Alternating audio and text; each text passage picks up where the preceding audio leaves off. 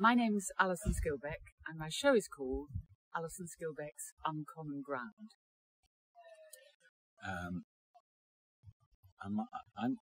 Sorry. It's just that, did you say you were Alison Skilbeck? Yes. Oh, yeah. So I should probably say I'm Tim Hardy. Yes, yes. Okay, sorry. Should we do it once more? No, this is adorable. My name is Tim Hardy, and I'm doing a play which is called The Trials of Galileo, which is about Galileo. Yeah. How do you know each other for the people that don't know you? Well, we are married to each other. We got married in 1998, but we actually met in 1985 at the Bristol Old Vic Theatre, where we were acting together. And so we've been together ever since. 30-something years. Yeah, yes, amazing. 38 years. 38 Wow. years. Yes. And it was a season of plays, one of which then transferred to Greenwich and then the West End. So we had a lot of time to kind of get it together. There was a season of plays at Bristol Old Vic, and one of them was going to be a musical about Judy Garland. And there'd been an actor in the company, in the other productions, and suddenly he decided he didn't want to be in the musical about Judy Garland to play the role of Joe Mankiewicz. And Tim had a call from his agent saying, would you like to go down to Bristol to play Joe Mankiewicz? And I thought, it was a lovely line of parts as well, but particularly Joe Mankiewicz was really interested because I knew a little bit about Judy Garland, like we all do, and everybody said he was the one man who maybe could have been the right man for her because he was strong, self-confident, talented, successful, but he was married and that was that. And I thought, this is really quite interesting, and it was. But there's this man called Ian Reddington whom I've never met, and he changed my life by leaving the company and letting me in. Yeah. So Tim was playing this glamorous film director in Judy, and I was playing the gossip columnist Hedda Hopper, who was about 9 feet tall and used to wear very big hats, including hats that looked like typewriters, and she was venomous, wasn't she? She was horrid. Horrid. So I was being tall and venomous, Yeah. but you were being glam. I was being glamorous, like you do. Yeah. But no, we got together, and we were back in London. What kind of drew you to each other in the beginning, in those early days? What happens when you join a company, it's a big company and you're doing a lot of plays, is you have a big read-through and a big introductory session. And everyone in this particular company was introduced by the director, who was very good at remembering names, so about 30 names to remember.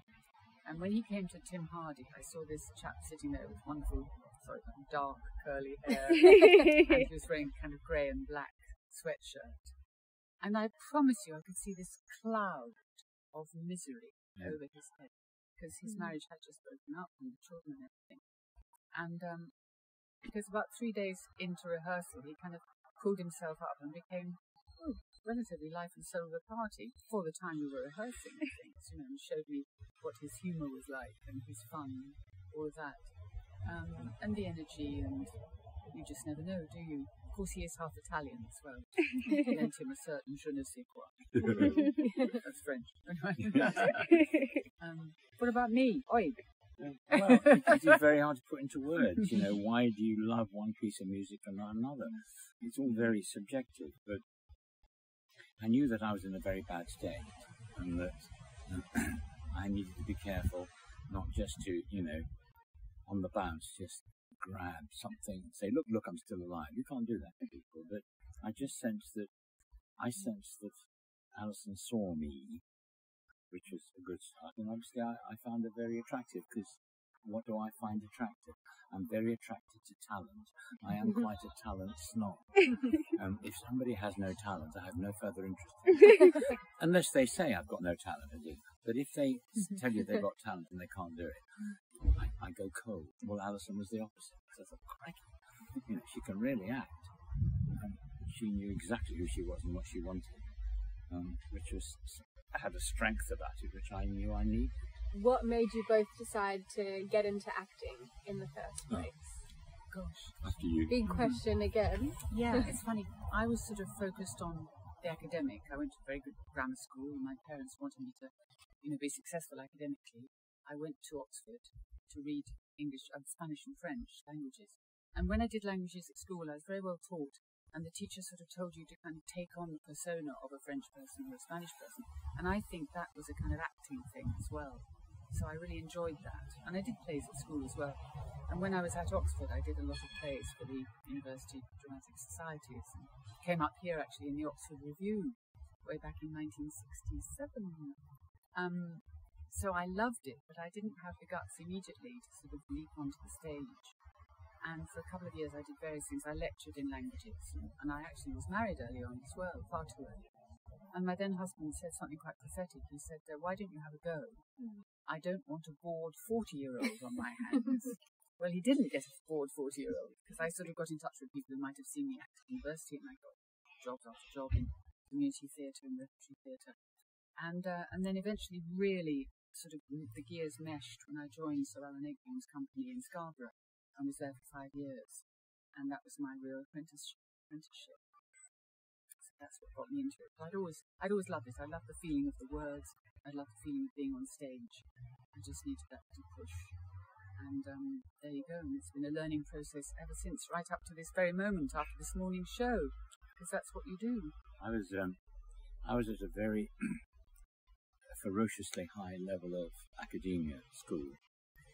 And I discovered when I was at this school, an all-boys school that was founded in 1509, so it's a traditional go-go, that if I did my very best in any of the disciplines, whether it was academic or sporting, my very best was just about average, if not that. And then one day, somebody was waiting for me after class and said, would you like to play Antonio the Sea Captain in 12th night? I said, you've got the wrong guy, I don't do acting. He said, no, we've actually tried everybody else. You're our last hope. I said, what, is in the bottom of the barrel? He said, yeah. And he was desperate. Somebody had dropped out. And so he said, look, you haven't got time to do any acting, just learn the lines, which is as good an introduction to acting as anybody, because none of us should act. You just say the lines. And so I did it for him, really, and found that I actually quite enjoyed it. I liked the, taste of the words in my mouth.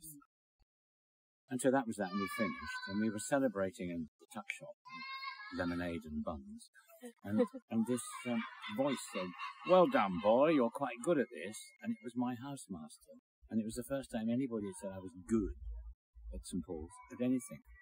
And that was the only reason why I thought, I'm going to try this again, not because I love it, because somebody else said I'm good at it. And it grew from there. By the time I left the school, I was playing all the leading roles, and that's how it took. And then I thought I want to be an actor, which was horrifying. My mother and grandmother had spent all this money on a private education.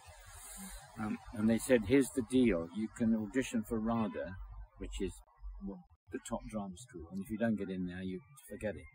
Deal. Well, I got in, and that's how it started.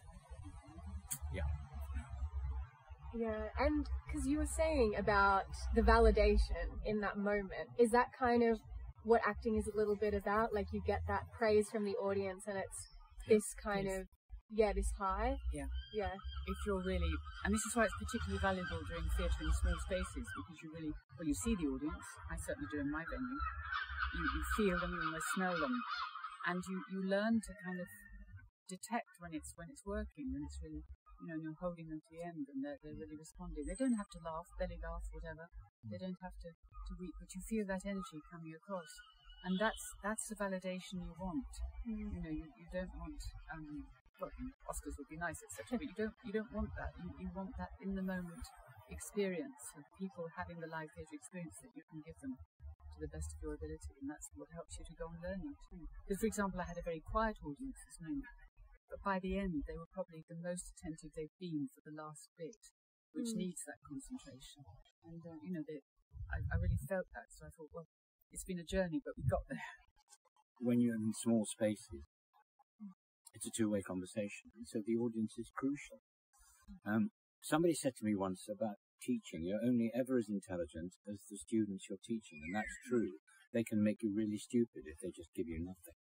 And it's a bit the same with an audience that is ungiving. And like Alison, mine this morning was entirely quiet, but I could see them enough to see just how rapt they were. And there comes a point when it's clear that my character Galileo has been cheated on when I say, you've forgotten the special edict. And this woman in the front row went, like that. And I thought, this is just wonderful. And you are retelling the story. If you do your job properly every day, you have to reinvent it, not this is what I do here. And because it's a fresh new audience. And, you know, when it's like what we're experiencing at the moment, it's an absolute joy.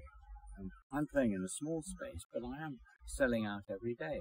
And even at that, at the beginning, when I'm sitting at the desk and I see them all piling in, excited and looking for it, I think, it is so encouraging. So yeah, it's a wonderful experience. And as Alison says, we learn something every day. Yeah. So is that what makes the Fringe so special compared to other kinds of audiences? Yes, I think so. I mean, the Fringe or a similar experience, but I mean, there's the atmosphere here because there's so much going on.